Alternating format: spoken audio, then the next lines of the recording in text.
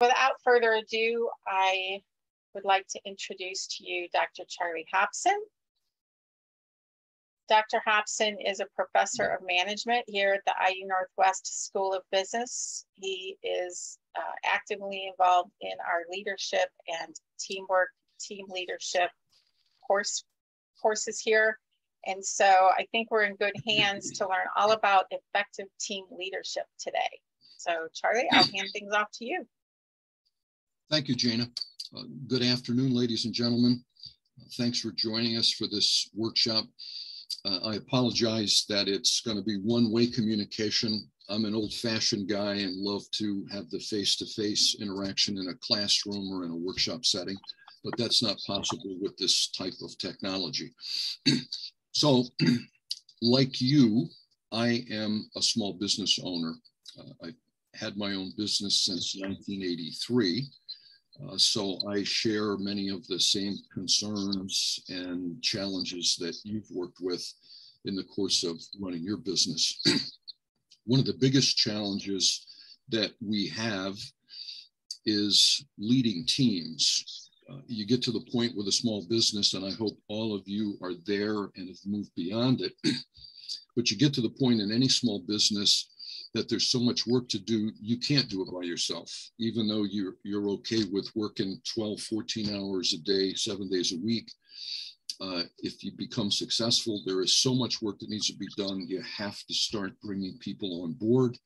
And when you do that, you have a team. And when you do that, it is then critical in terms of how you lead the team. So team leadership is critical to the success of any organization, but especially a small business. I've got a couple of topics today that we're going to talk about that I hope will provide you with some reinforcement for the things that you've been doing and some insights into hopefully things that you haven't been doing that you might start doing. The first topic I want to talk about today is leadership by example. Again, I wish I could solicit from you instances when you've done this successfully, but we're going to talk about leadership by example. And I have an illustration that I hope will stick with you forever. When I first was exposed to this, it was shocking to me, and I've never forgotten it. It's a compelling example of how successful leadership by example is. So let me start out by asking you, and again, I wish we could get some responses, but I'd ask you to think about the most difficult thing that you have to ask your staff members to do. What's the most difficult thing? A lot of people will say, well, Charlie, I hate to ask somebody to have to stay over knowing that they have plans. But if somebody calls off or there's a sudden rush of customers or we get a sudden rush of orders, I hate to have to ask somebody to stay over because I know it impacts their personal and their family lives. Other responses would be something like, we have housekeeping chores in the business, and I hate to have to ask one of my employees to engage in a housekeeping task. So those are distasteful. It's distasteful to have to ask somebody to do those kinds of things. But I'd ask you to reflect for a moment on what is the most difficult or challenging thing an Army officer has to ask his soldiers or her soldiers to do. I'd ask you to just think about that for a moment. I was in the Army for 5.5 years, 3.5 as an enlisted man and 2 as an officer. The information I'm going to share with you comes from a book called Cohesion, the Human Element in Combat. Again, I'll ask you to think about what the most challenging task would be for an Army officer, an infantry officer. Again, I wish we could talk about it, but I'll share with you what the answer is. the single most challenging thing for an infantry officer to ask his or her soldiers to do is to do something that both of the individuals know could get the soldier killed or wounded. Imagine how challenging that is. I'm going to direct you to do something, and you need to do it immediately without question, without discussion. And you and I both know that you could be killed or you could be wounded. I would argue that that is one of the most significant ultimate challenges for a leader. Consequently, because of this challenging situation, the Army, the military, has studied leadership for many decades. And I believe we have some answers, some good answers to this question of how do you get somebody to do something that could get them killed or wounded? Ultimately, the answer, the primary answer is leadership by example. So I'm not the most tech savvy guy on the face of the earth, but I'm going to try to share my screen with you. And let's see how this goes. Okay. Fantastic technology works. What do you know? At the top here is the name of the book that I mentioned. It's called Cohesion, the Human Element in Combat. And in this book, they asked the question, what country has the best army in the world during the period of time I have on the screen from 1945 to 1985. So immediately after World War II until 1985, which country, and they looked at 5 in particular, the ones I have listed, which country had the best army? Now, in many instances, people say, well, Charlie, how in the world do you measure an army's, and we're not talking Navy or Air Force, how do you measure an army's success? We have some fairly objective indicators. We can look at KIAs, killed in action. How many enemy soldiers were killed compared to how many of your soldiers were killed? We could look at wounded in action the same way. We can look at POWs, prisoners of war, the same way. We can look at territory taken or territory given up. These indicators that I'm mentioning are of particular relevance now with what is going on in Ukraine. And we get almost daily reports about who's taken what territory, how many casualties did they have, and so on. So they're, again, fairly objective indicators to determine which army won a conflict.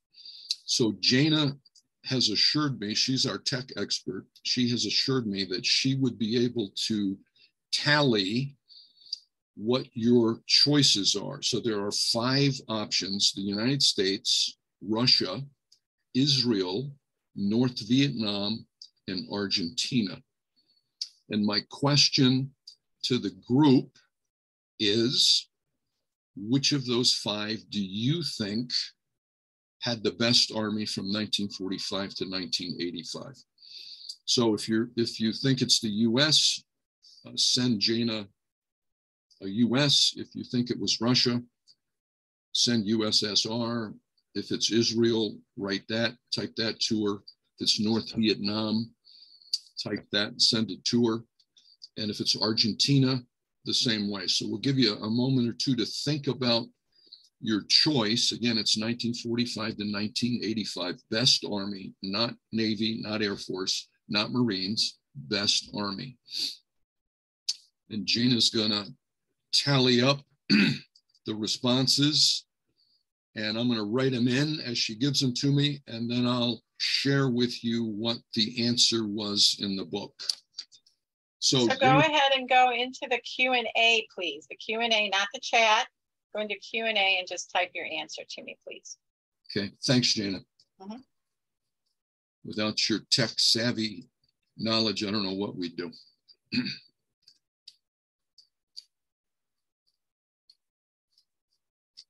So Jana, what do we have? Do we have any votes for the US? Well, answers are still coming in. Still coming in. All right, then we'll take a moment. So yeah, give me a minute. Sure. US, Russia, kind of interesting. Israel, North Vietnam, and Argentina.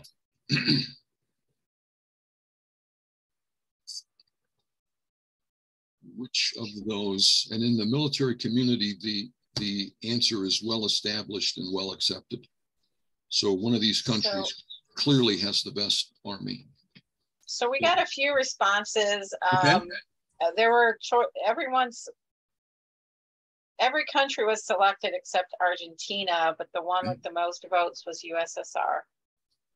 Okay, so I'm going to put most for USSR, some for US, some. Okay, so USSR and North Vietnam are tied. USSR and North Vietnam are tied for the most. Yes.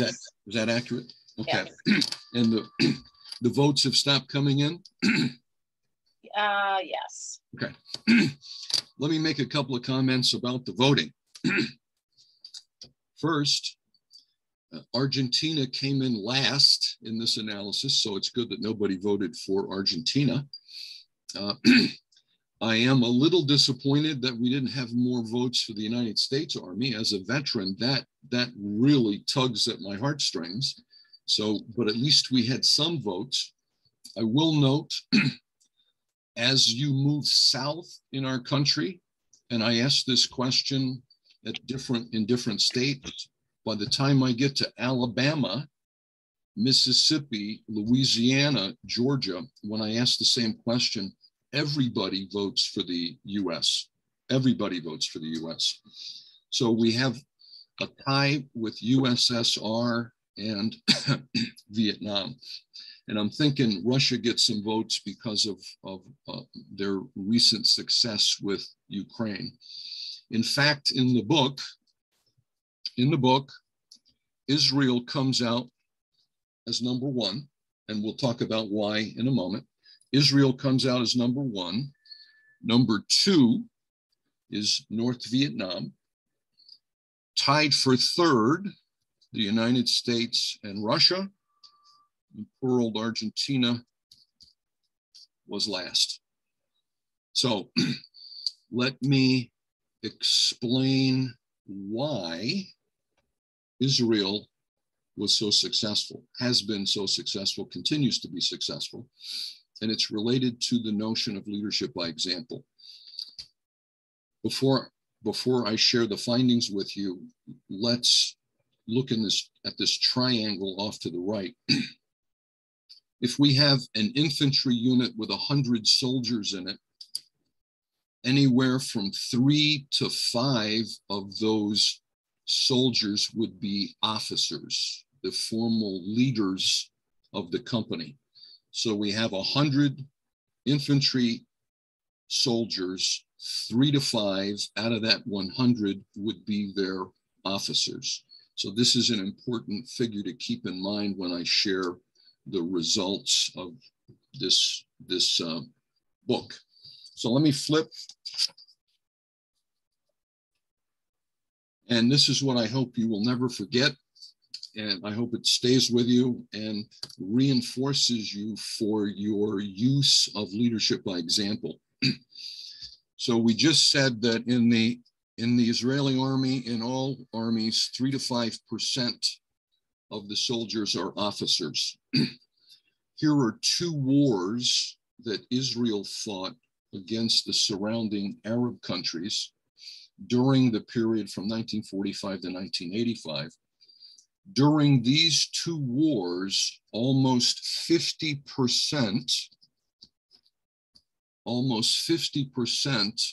of the Israelis killed in action were officers, yet they make up only 3 to 5% of the fighting force. What does that tell you about Israeli officers when the going gets tough? It tells you that the Israeli officers are out at the front. They're leading from the front. In fact, in the Israeli army, they train from day one. If you're the officer or you're an NCO, non-commissioned officer, and you're in charge of a group, you're the leader of the group, you don't ask your soldiers to do anything that you wouldn't do. That's important. And the Israeli army goes a big step beyond that, that you wouldn't do and that you wouldn't do first. That's huge.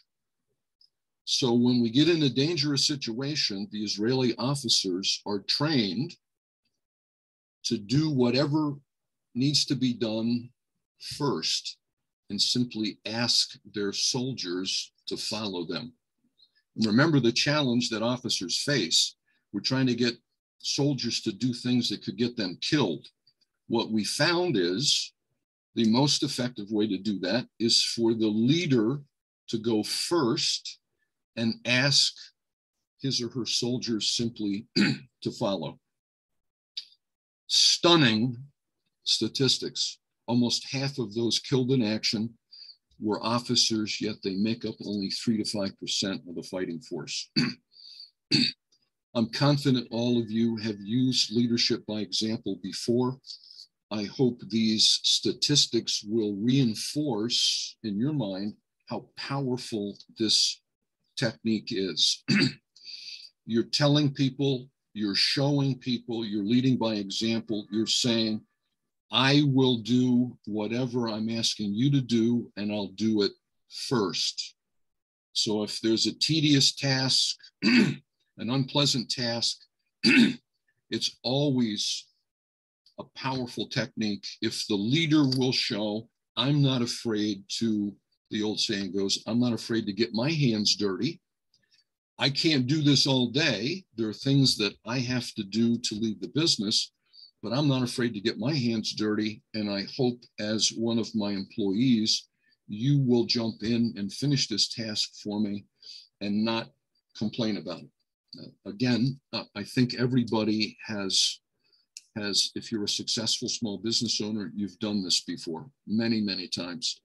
I'm going to share an example, a very positive example from a friend and a colleague of mine.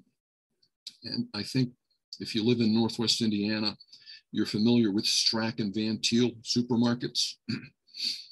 One of the former owners, Sam Van Thiel, an outstanding leader, is almost legendary within the company for the following instance of leadership by example. And this goes back decades. Sam was in the office in the Cherville store on a Saturday when he got a call from his manager in the deli. She said, Sam, I had a couple of call-offs today. I just got 2 huge orders for fried chicken for parties that people are having. I don't know what to do. And you can imagine, I'm sure you can anticipate what Sam said. Sam, again, is a phenomenal human being and a phenomenal leader. He said, give me a minute, I'll be right down. So he had his business attire on, nice shirt, tie. Sam went down immediately to the deli, put the apron on and said, what do you want me to do? And she said, we need to start breading the chicken so we can put it in the fryer. And that's what Sam did in order to ensure that we had the chicken when the customers came in. Again, legendary in the Strack and Van Thiel chain, indicative of the kind of leader that Sam has always been. He's willing to jump in wherever needed to serve the customer. Again, I wish we were interactive so I could ask you for some examples, but I'm confident if you're a successful small business owner and you have a team, If you're not leading by example, I don't know how you could be successful ultimately. But hopefully this information from the book Cohesion, the Human Element in Combat, hopefully this information will reinforce in your mind the value of leadership by example. Again, I wish I could ask if there are any questions, but with this particular format, we don't have that option. So I'm gonna stop sharing. I will offer, and Jana is monitoring anything that you type in. If you have any questions or you have an example of what we're talking about, type it in for her, and she will jump into the presentation and share it with the group. So that's what I have to say about leadership by example. It's a powerful technique. It works even when the task your subordinates are required to do is something that is dangerous. The second topic that I'd like to speak about this afternoon is the two different types of leadership of teams. And we've done research on this for many decades. There are two basic types of team leadership. The first is called task leadership, where the focus is on getting the job done. Whatever the job that needs to be done right now, the task leader is a person who makes sure we get the job done. So we have task leadership as the first type of team leadership. The second is what we call social leadership. And this is leadership that addresses the social and emotional needs of your team as individuals and as team members. So we have task leadership and we have social leadership. The social leader pays attention to how people are interacting together, how people are feeling today, how people are performing today. And what we found is truly effective leaders do both. They do task leadership, make sure we get the job done. They also do social leadership, address social leadership, and make sure everybody is feeling good and working well together.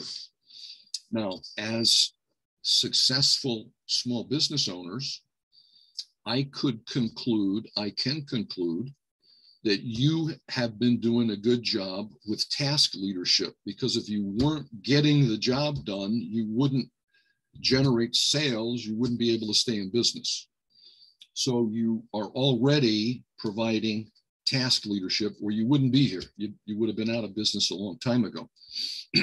What we find with many small business owners and with many leaders in general is they tend to focus primarily on task leadership at the expense of social leadership. They become so focused on getting the job done, getting the orders out, serving the customer, that they forget about or minimize the importance of their individual workers.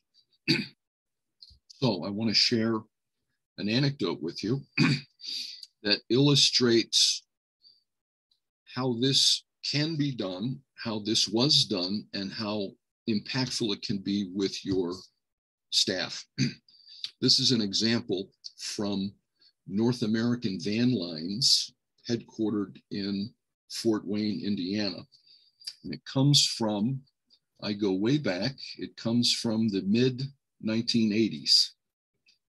We're doing a workshop with managers at North American Van Lines, and we were talking about how important it is for leaders to be supportive of employees when they experience personal or family challenges, so that you know your people well enough so that I know when there's a personal or a family challenge, if I'm your leader, I can be supportive and I can be helpful. So I asked, after we made the presentation, I said, are there any examples to illustrate what I'm talking about? And this is mid 80s, 84, 85. And the young lady who raised her hand and shared this example, it was so moving, so compelling. I've never forgotten it. And I utilize it anytime we're talking about leadership and motivation. She raised her hand and I called on her and she said, Charlie, I don't know if I can share my story with you because this is the first time I've spoken about it publicly. So I knew something serious was coming, but I said, do the best you can. And if you can't go forward, we'll look to someone else for an example. So she said, okay, I'm going to get myself together and I'm going to share this.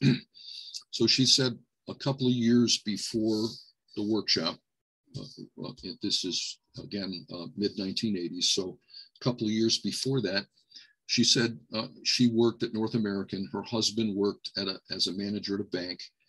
They had two children, a 3-year-old little boy and a 1-year-old little girl. The little girl became sick with all kinds of unusual symptoms. They took her to doctors in the Fort Wayne area. Nobody had any idea what was going on, so they made a referral to Children's Memorial Hospital on the north side of Chicago.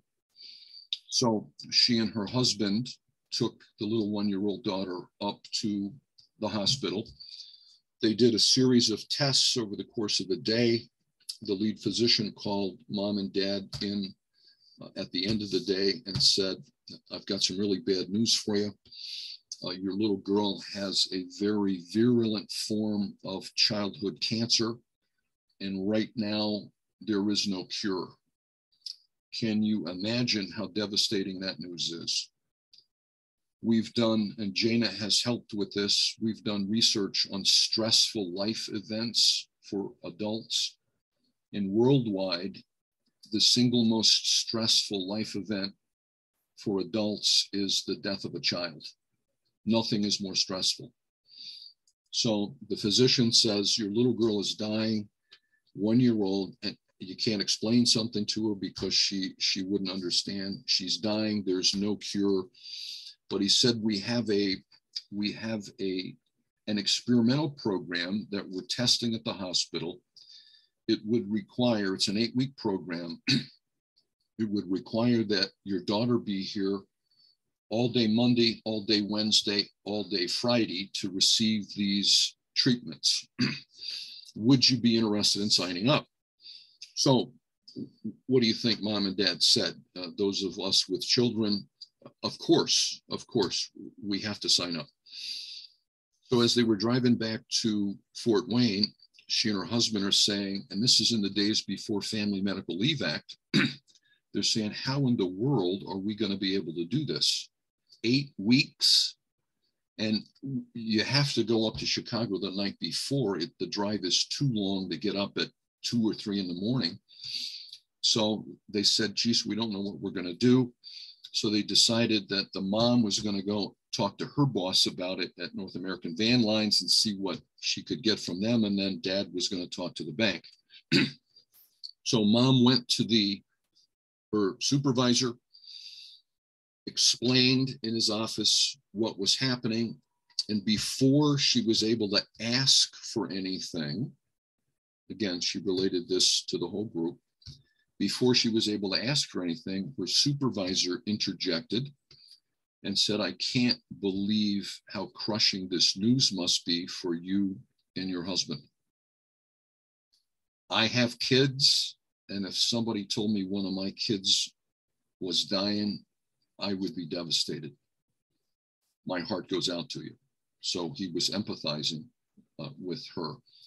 He then said, here's what we're going to do.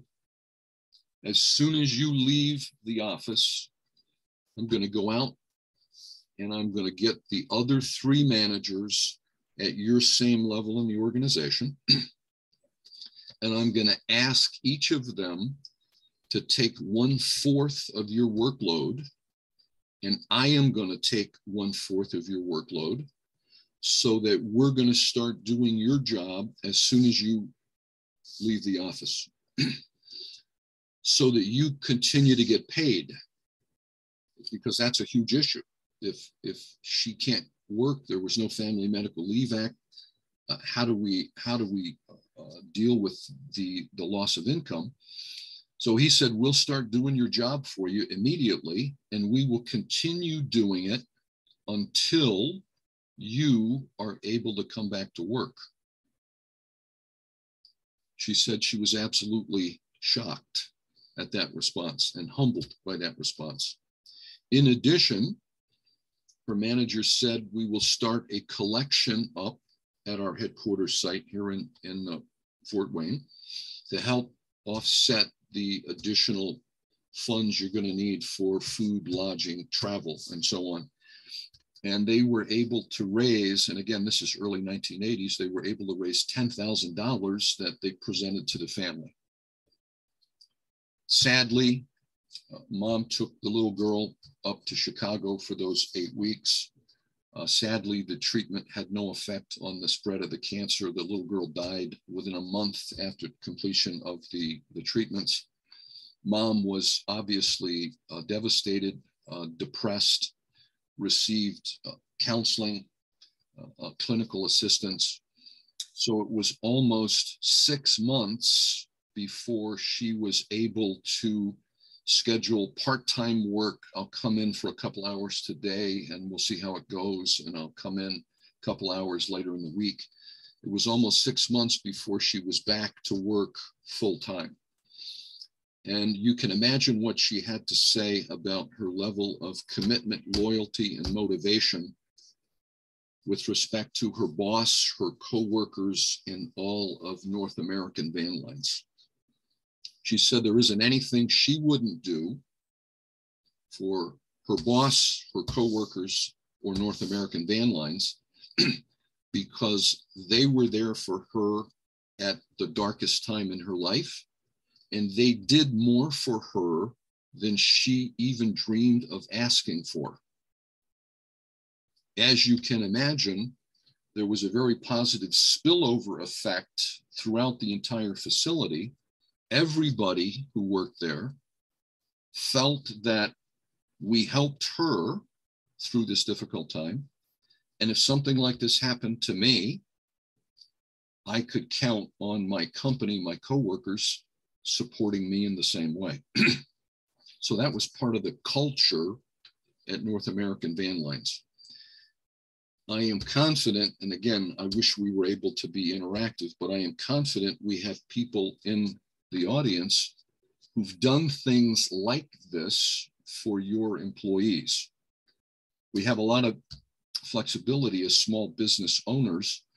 We're not bound by typically union contracts or state and federal regulations. So we have a lot of flexibility. And some of the most compelling examples of this have come from small business owners. And they say they create a climate in the organization where people feel valued, people feel cared for, and that motivates them to come to work, motivates them to do a good job, and motivates them not to quit. So right now, businesses of all sizes, especially small businesses, are grappling with how to find good employees, how to keep good employees. What I just mentioned as a strategy can help eliminate turnover. People are so appreciative when you do these kinds of things for them. Coworkers are so appreciative that helps bind them to your organization. It reduces the likelihood that they will quit and go take a job someplace else. So I highly recommend, maybe you can't give somebody 6 months off, but anything that you can do to show that I care about you, I care about your family, I want to support you, I'm understanding, I'm empathetic. Anything that you can do along those lines will significantly enhance a person's engagement with your organization and reduce the likelihood that they will think about quitting. I'll give you a bad example. And this was from a small business in Northwest Indiana. I'll just leave it at that. This was shared by a manager in a workshop. This particular company, if you can imagine this, and this is probably 15 years ago, this particular company did not have bereavement leave. It's a small company. They had no bereavement leave.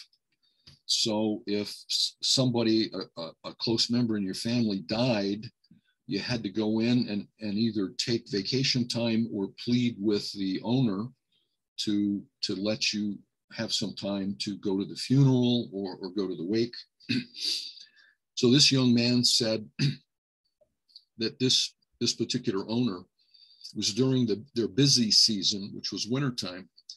He went in and told the owner, my grandfather raised me and my grandfather died earlier this week.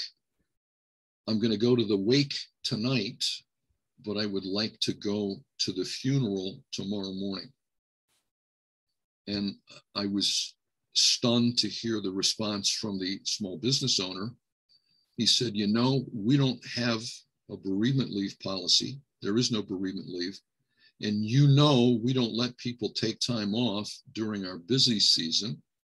So the answer is no. And if you don't show up tomorrow morning, you'll be fired. What kind of a response was that? You can imagine, well, I'll ask you, what do you think that young man did? What would you do? I think the answer is fairly obvious. He went to the funeral and he was fired. And everybody else in the facility found out about it almost immediately, and everybody started looking for another job. Who wants to work with someone with a black hole where his heart was supposed to be? So if you're not caring, if you're not empathetic, if you're not supportive, it will make it very difficult to attract quality people, retain quality people, motivate people to work for you. So I know you're task oriented, you have task leadership or you wouldn't be in business. I would just suggest that you pay more attention. It's a shortcoming of all of us as small business owners. Try to pay more attention to the personal and social needs of your employees, and it will pay huge dividends in the future. I'm going to close with an example of a leader that we had at Indiana University who was a phenomenal task leader and at the same time was a phenomenal social leader. She was one of a kind. I don't know if any of you knew her or worked with her. Her name was Peggy Elliott. She was our chancellor for several years. Her doctorate was in education, so she was absolutely the task leader on our campus, ensuring that we had high quality educational programs and that they were delivered in a high quality manner to our students. In addition, she was our hands down social leader. And there were a couple of things that she did. Again, I never forget it. It was so shocking to me. I never forget it. This was back years ago, and Peggy would carry with her a dictaphone. And in her meetings and interaction with people outside the university, if anybody ever said that, hey, you know, Jana, I had some interaction with Jana Zostek in your Center for Professional Development, and she's really doing a great job. Peggy would make a mental note of that and record a message on her dictaphone to Jana about what she did well. Peggy, at the end of the day, would take the tape out from her dictaphone and give it to her secretary, Laverne, and ask Laverne to type up individual messages to all of the employees mentioned in the dictaphone. Peggy would personally sign Peg to each one of them, and they'd be sent out. I asked Laverne how many, is this once a week, twice a week? And she said, Charlie, Peggy does 10 to 15 of these daily. So Peggy was paying attention to compliments about her staff, and she personally recognized them. Amazing, amazing. 10 to 15 on a daily basis. The other thing about Peggy that I never forgot, we had about 200 employees at the time, and we would have a summer picnic. And I would marvel at this. We had picnic tables spread out. They're serving the food, and Peggy would begin at one end of the set of tables and go to every table and greet employees by name, spouses by name, and children by name. Everybody, the whole group, from the custodian right up to the assistant vice chancellor. She knew the names of the employees. She knew the names, if they were married, of their spouses. And if they had kids, she knew the names of their kids. Again, I talked to Laverne. Laverne said Peggy had a folder for each employee. And anytime there's a birth, that she hears of a birth or something, she would make note of it, put it in the folder. And she would review the folders before she went to the picnic, and had a phenomenal memory, and I would just sit with my mouth dropped. When she would get to my table, she'd say, Charlie, how are you doing? Gabi, you're looking great. And little Josh and little Natalie, you guys are really growing up fast. And I'm thinking, how in the world does she do this? She did it because it was important to her to be a social leader, not simply a task leader. It was important to her to be the social leader, to show everybody that she cares about them as human beings and cares about their families. So that has stuck with me for now, it's probably 35 years. She did a phenomenal job. When I saw those things that she was doing, my immediate conclusion was, this is so unusual and so rare in higher education. Peggy won't be with us long because she will be hired away. And she was with us for 3 or 4 years, and then was hired to be the president of Akron University in Ohio. So hopefully that example, Peggy's example, will stick with you. I was instructed by my colleague, dear colleague Jana, to finish a few minutes early to allow for questions and also allow for elevator speeches. So if I'm telling time accurately, I'm at 1:50. So I think I'm going to stop. I wish all of you good fortune with your business. I wish all of you good fortune as leaders of your business. Remember to lead by example. Be the task leader, but don't forget about the importance of being a social leader. Jana, back to you. Thank you, Charlie. Great information. I hope everyone takes away and takes off on the social leadership side of things. You're right. It is so important. Employees are not going to work for someone that they don't feel cares for them. I mean, that's the bottom line. So, or at least they won't be happy doing it. They'll always be looking for a way out. And looking for another job. Yeah. Yeah, absolutely.